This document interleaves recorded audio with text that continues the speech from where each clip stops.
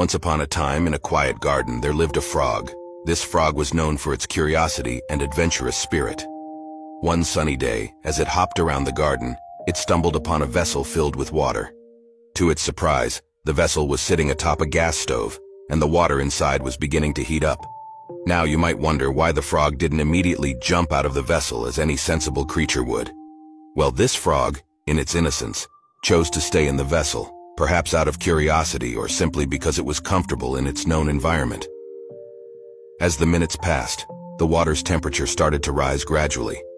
Remarkably, the frog adapted to the changing conditions. It adjusted its body temperature, thinking it could handle the slow and steady increase in heat. However, as time went on, the water's temperature continued to climb. The frog's ability to adapt reached its limit. It realized the danger it was in and desperately attempted to jump out of the vessel. But alas, it was too late. The water had reached its boiling point, and the frog couldn't endure the scalding heat. The question arises, why couldn't the frog make it out in time? Was it the fault of the hot water? The answer is no. The frog's demise wasn't caused by the hot water, but by its own inability to decide when it was necessary to escape.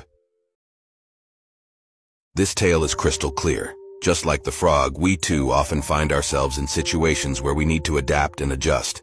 However, there comes a point where we must recognize the peril and take decisive action before it's too late.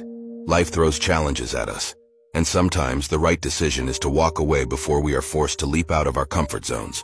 So let the frog's story serve as a reminder. Don't wait until the water boils.